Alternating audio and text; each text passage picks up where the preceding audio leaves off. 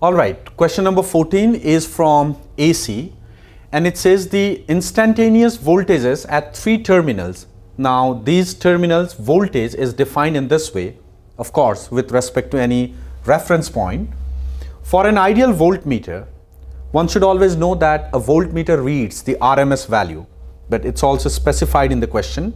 You got to see potential difference read by the voltmeter across YZ, XY and so on.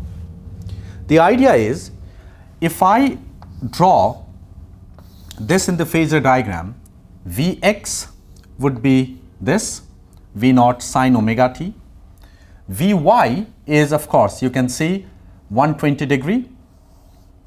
So that is Vy, this is for Y, this is for X, and Z would come here.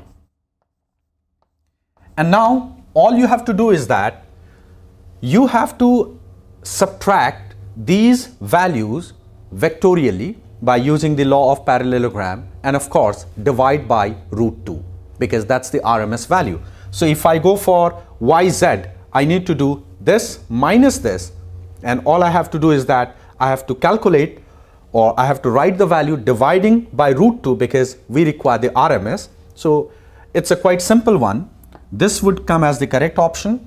And independent of choice of terminals means either you do XY or you do YZ, the value comes out to be same. So that would be independent of choice of terminals. So for question number 14, correct options are B and C. Now let's move on to question number 15.